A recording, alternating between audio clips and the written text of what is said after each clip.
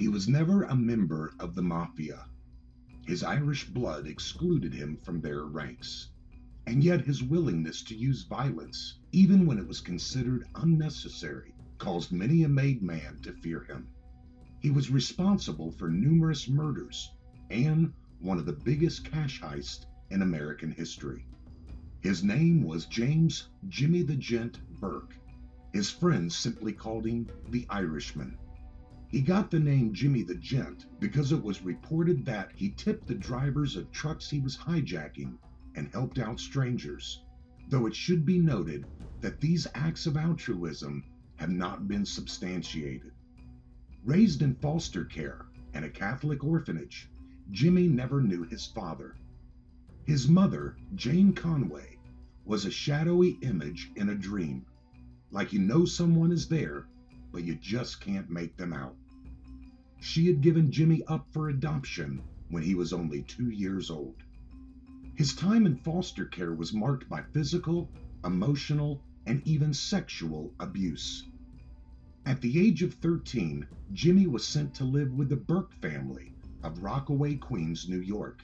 Being placed in their care was one of the greatest moments of Jimmy's young life. They cared for him and loved him like their own son. Whenever he spoke of them, it was always with a smile. Even though he had chosen a life of crime, Jimmy visited them often, and they were always happy to see him. As age crept up on his adoptive parents, Jimmy made sure they were financially taken care of in their golden years. You might be thinking, who in the world is Jimmy Burke? Never heard of him. Well, Robert De Niro made him famous in the 1990 Hollywood Blockbuster Goodfellas. De Niro's character, Jimmy Conway, was based on the real-life Jimmy Burke. At the age of 18, Jimmy was busted for passing bad checks and received a 5-year prison stint. He never gave up his friends, and this impressed the wise guys he was serving time with.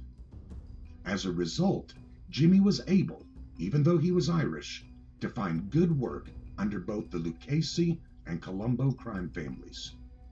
When Burke was released, he went back to the streets and made money in smuggling cigarettes, hijacking, extortion, drug dealing, and armed robbery.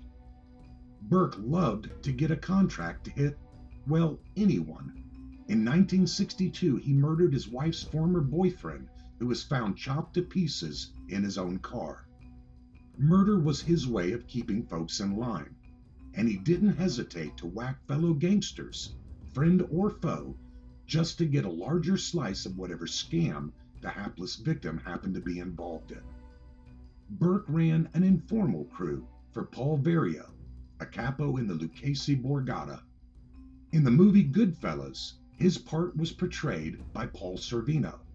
Members of this crew included Tommy DeSimone, played by Joe Pesci, and Henry Hill, played by Ray Liotta. The crew was based out of Brooklyn and Queens, favoring a bar Burke owned called Robert's Lounge. In the movie Goodfellas, Burke, Jimmy Conway, and Henry Hill went down to Florida and beat up a man who owed one of their friends a lot of money.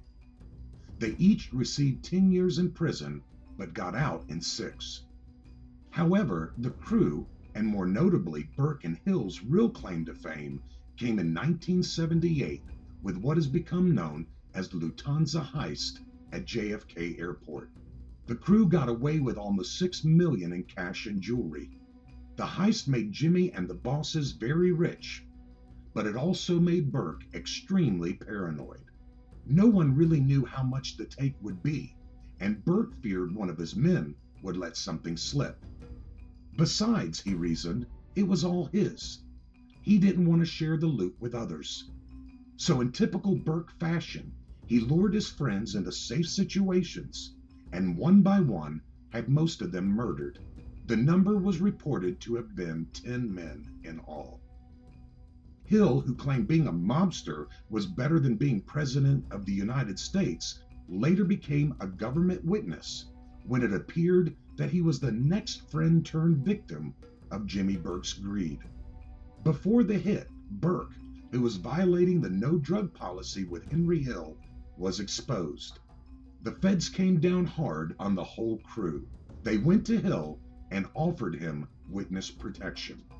Burke, as a result of Hill's testimony, received a 20-year prison sentence. In 1985, he received an additional life sentence for the murder of Richard Eaton, who had swindled Jimmy out of nearly $250,000 of drug money. In 1996, Jimmy died at the age of 64 of lung cancer while serving his life sentence. Though he probably wouldn't have gotten it, he would have been eligible for parole in 2004. One can't help but wonder if he ever saw the movie Goodfellas and what he thought of it.